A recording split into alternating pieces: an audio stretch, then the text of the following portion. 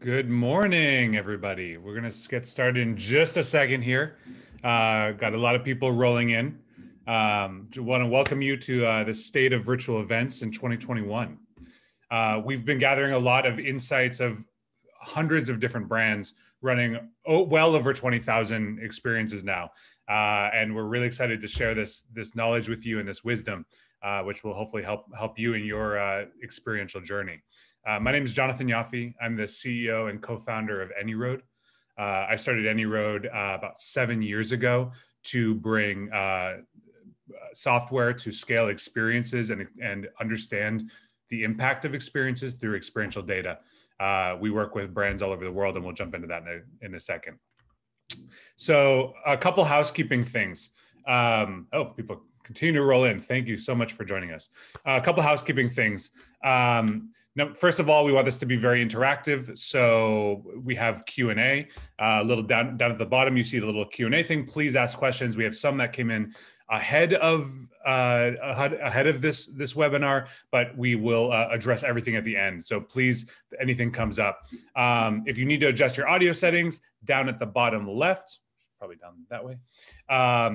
We have Twitter, so feel free to tweet at us. We are at AnyRoad, #experiential, because that's what we are all about. And we are also recording this with both the me and the slides, and we will be sharing this afterwards. So if you missed anything, if you want to share with a friend, we want to make sure that all of this great information that the team put together gets into your hands.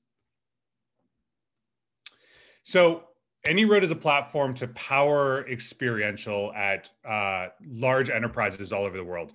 These are a number of our customers who we work with, not only to scale these experiential programs, but also to pull in data showing the ROI of them. When COVID hit, we expanded what we do to focus not only on offline in real life experiences, but also digital experiences.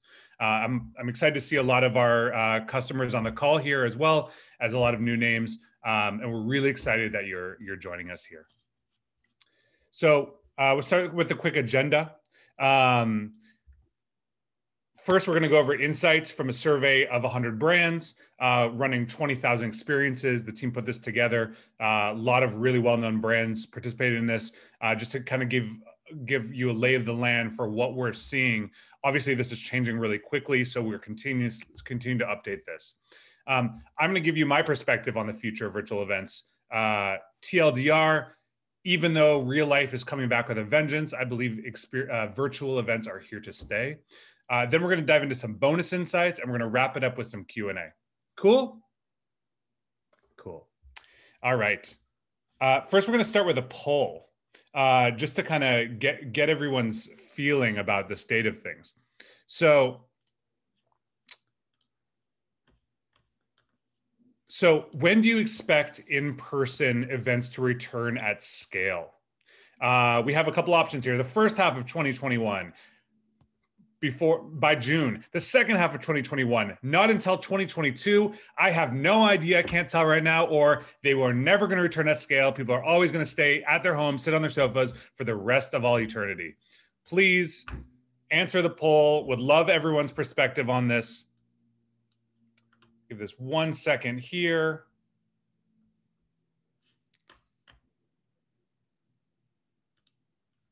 All right. Oh my gosh. We have a lot of pessimists in the house, don't we? Only 2% of people think it's going to return in the first half of 2021. We have 20% in the second half of 2022. Overwhelmingly, 2/3 of you think in-person experiences and events are not going to return until next year, 2022.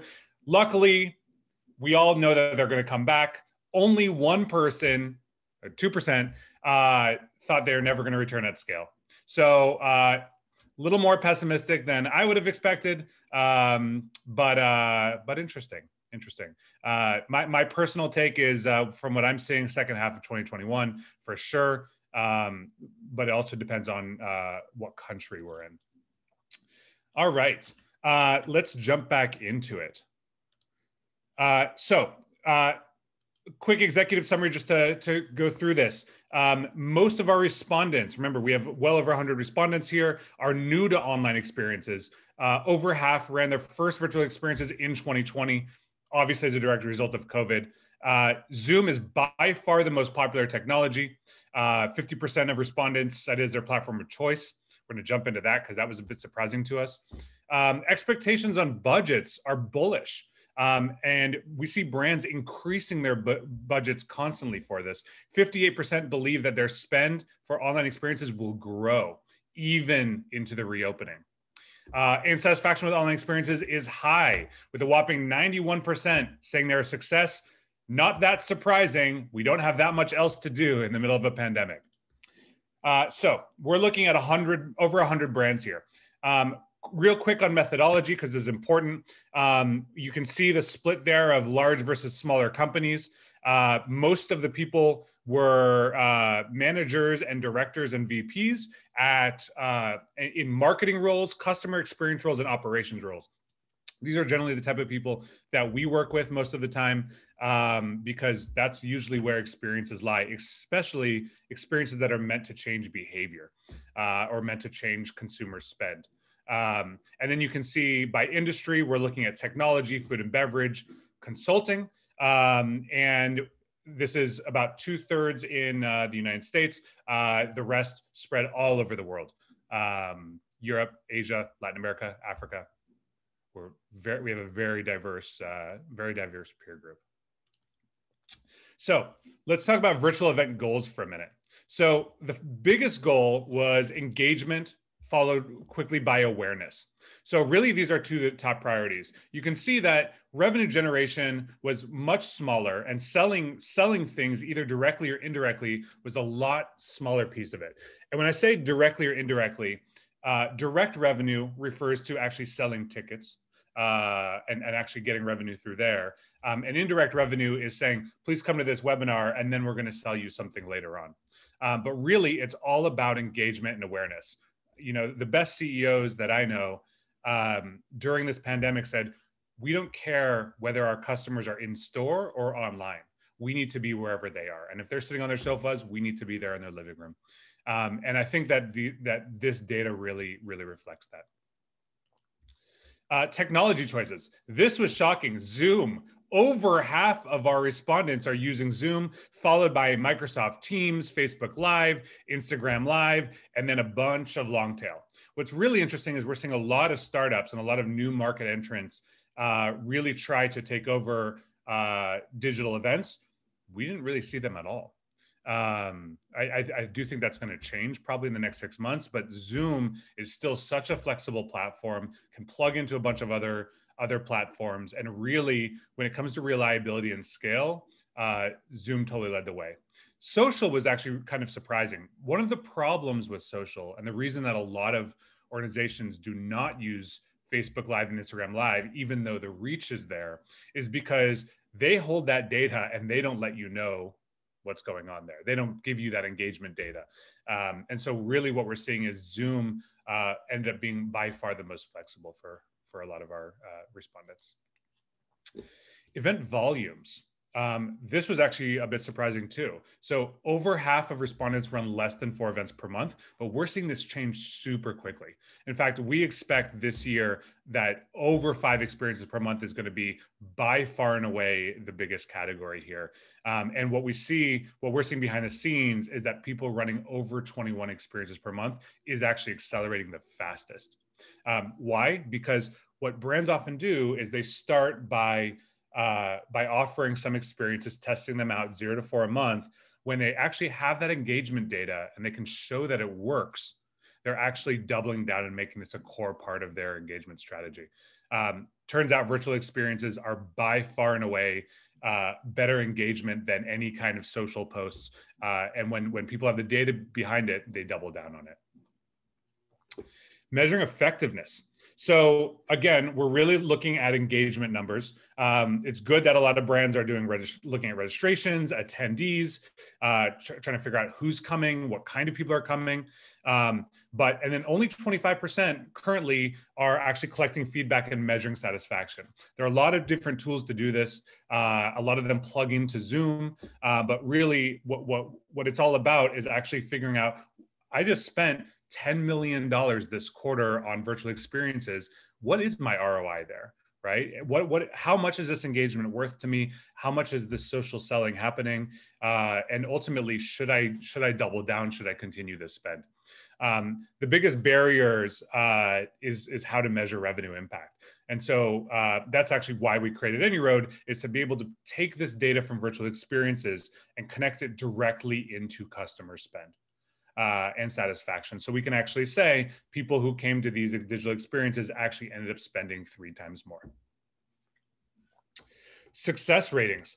We have a lot of super confident respondents here. 92% of people said that their virtual events were successful. Again, not that surprising. People are sitting on their couches. They want to be entertained. They want to learn things. They want to be engaged.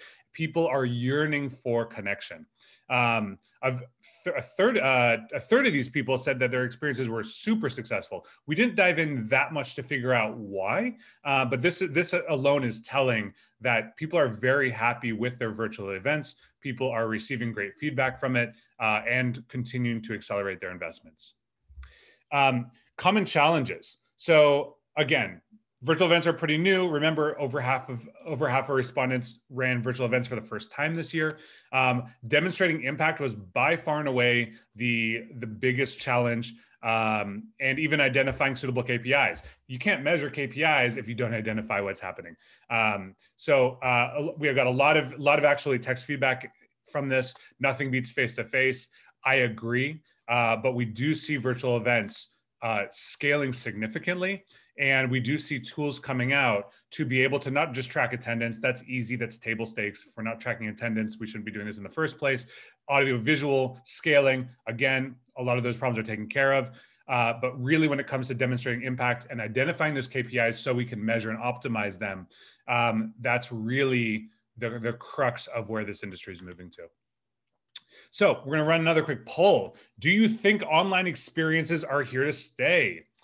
Really interested to see what we all think about this. So yes, no, we're not sure. Simple one here. Do we think online experiences are here to stay, or is everything going to shift back to offline and revert to the mean? Give this 1 second here.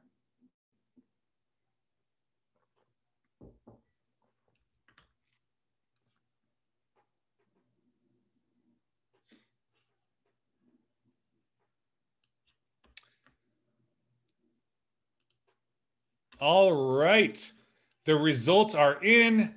Lots of bullish people here. 88% of people think virtual events are here to stay, with only 6% thinking that they're never gonna, that people will never use Zoom again.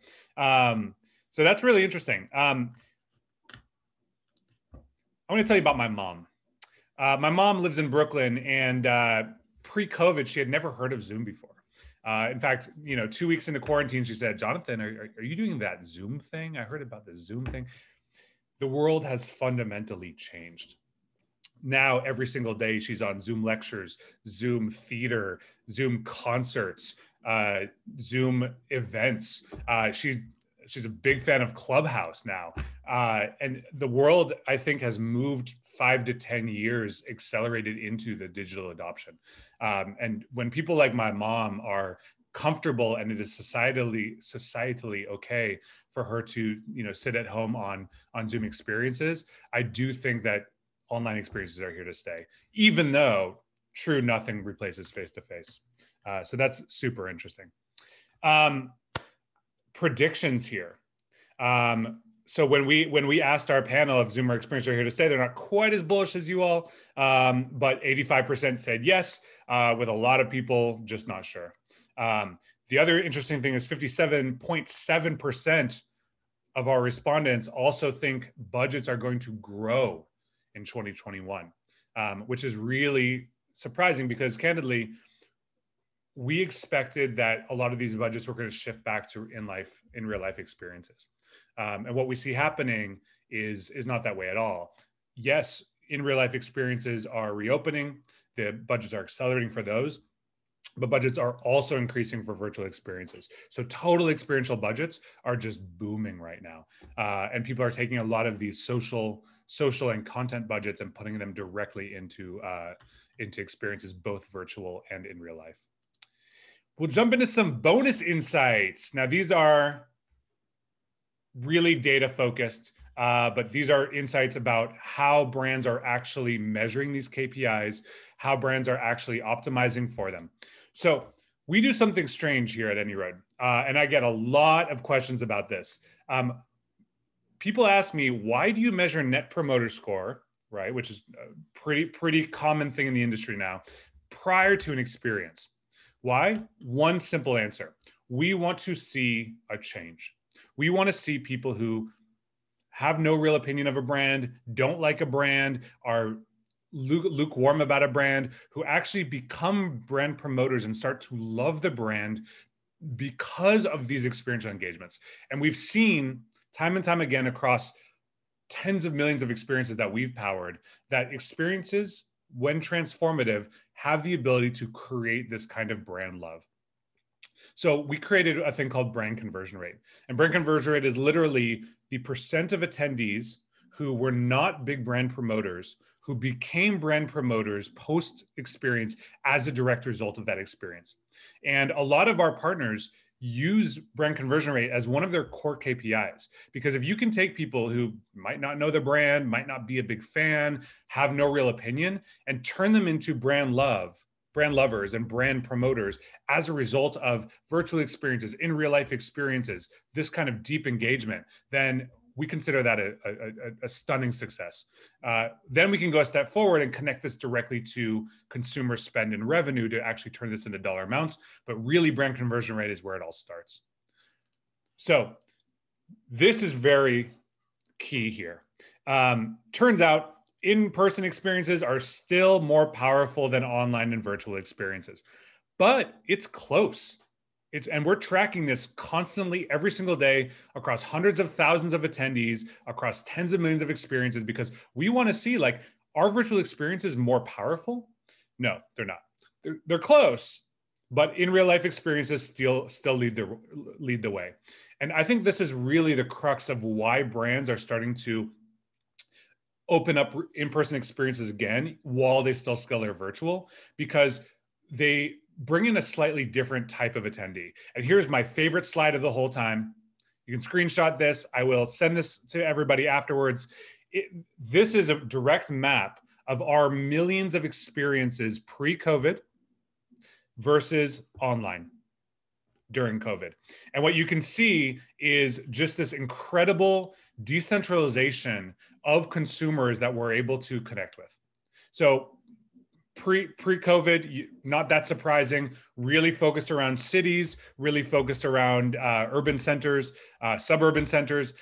Once we hit COVID, we totally blow these virtual experiences out of the water. And suddenly we see people engage in experiences that will never set foot in your store, that will never set foot in your brewery, that will never set foot in your company, but are able to create this kind of connection, are able to actually be engaged, and able to turn into brand promoters no matter where they are. I don't have the map here of international, but it's stunning to see people in small towns in Brazil be able to engage with companies in Europe that they really love, as a direct result of virtual experiences. One last poll here, because I want to kind of get the read of the room. It is, how did our findings align with your own point of view? So did our findings align very closely, somewhat closely, not even close, or I have no idea, not sure, I had no real opinion before? Just curious, did our findings in our studies align with what you expected and your point of view? Give it one more second here.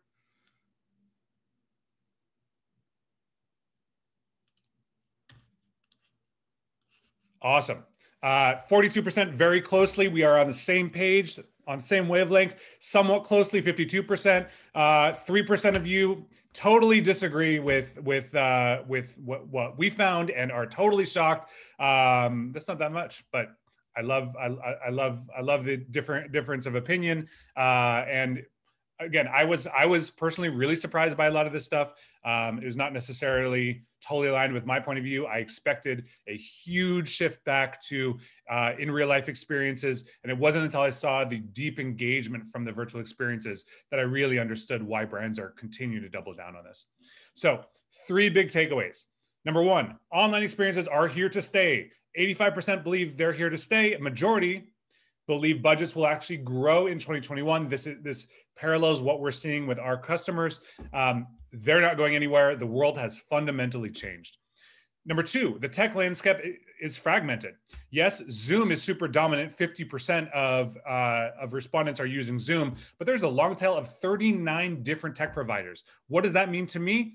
It doesn't really matter. Use something that works for you, use something that's reliable, use something that scales, and most importantly, use something that will get you that data. Measurement is a challenge. Demonstrating impact is the most common challenge cited by respondents, 46%. Marketers need to test different approaches, need to A/B test experiences the same way we would A/B test websites, and ultimately need to figure out what are these KPIs. Because if we don't know what those KPIs are, we're not going to be able to measure them. So we have a couple questions here that I'm going to be answering. Thank you for everyone for your questions. I love this two-sided conversation. Number 1, as in-person events and offerings open up and the country gets more comfortable being around other people, why do you think virtual events will last? I hope we address that. They're gonna last because they work, right? They work for engagement. They're cheap to scale, cheap relative to in-person experiences generally, and we've hosted online experiences with some of our customers with tens of thousands of people. It's very hard to get 10,000 of people into one place in real life. Virtually, we can actually have unlimited people as long as we have that content there. So I do think the world's changed. If you ask my mom, she'll be like, well, of course I want to go back to real life experiences, but I'm comfortable on Zoom now too. Business model question. What kind of revenue are you seeing for virtual events? Great question, Christian. First of all, I look at this in 2 ways. Number 1 is direct revenue through ticket sales. And we have customers that are making well over $1 million a month on just paid experiences.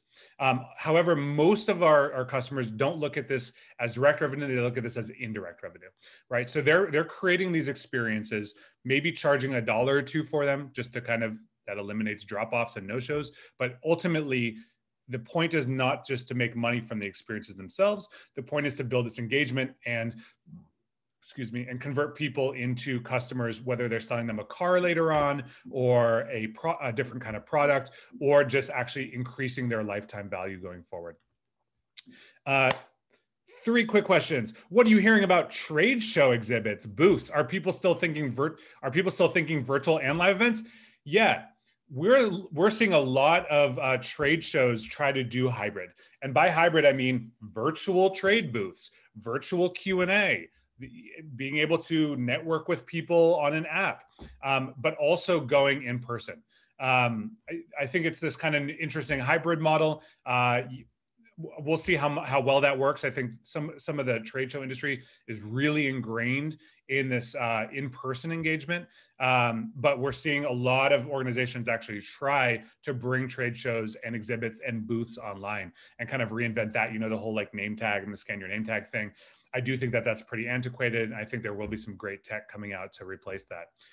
Number 2, will there be a recording of the webinar available? Thanks, Mike, for asking. Yes, there will be. We will send that to you after this webinar, which will have this video. It will have the slides. If you have any specific questions, you can tag us on Twitter at AnyRoad or email me, jonathan@anyroad.com. Another quick question. Best platforms for ease of use for attendees and facilitators. I'm a big fan of Zoom. Why? Data. First of all, Zoom plugs into Facebook Live and other platforms, so you can host something on Zoom and allow people to join in from other places. Second of all, it's all about the engagement. if I use Instagram Live, I don't even see who's coming. I don't see how often how long they spend on the platform. I don't have these kinds of tools. I just don't have this kind of engagement.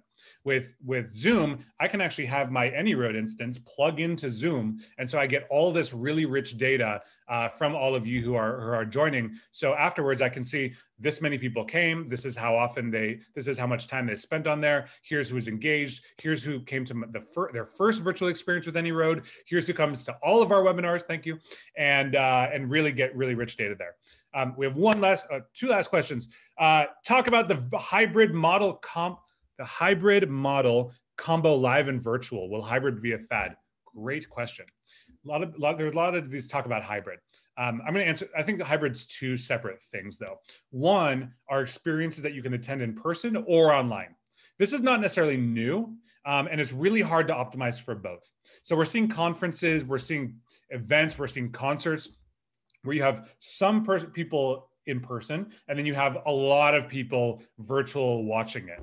I think it's interesting. You can certainly amplify that reach, but usually what ends up happening is the organizers either optimize for people watching it virtually, in which case people say, why did I come to this in person in the first place? Or they optimize for in-person engagement, and people watching it virtually are like, I'm just getting some weird camera angles.